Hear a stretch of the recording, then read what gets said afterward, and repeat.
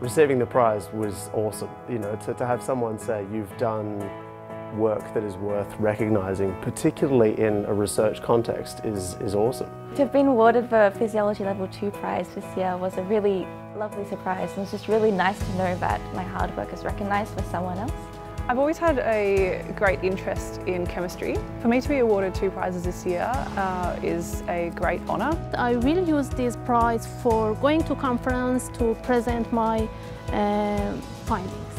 I've always had a basic interest in the field of science. For me to receive this prize has been a massive confidence boost and has just compelled me to further my studies in physics and computer science. To be awarded this prize means a lot. It's given me a lot of self-confidence.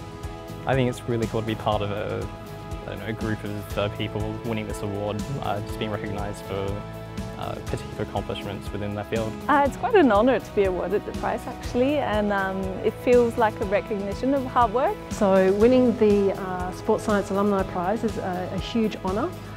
It wasn't something that I was expecting at all, and it's not such a crazy idea for me to be here after all.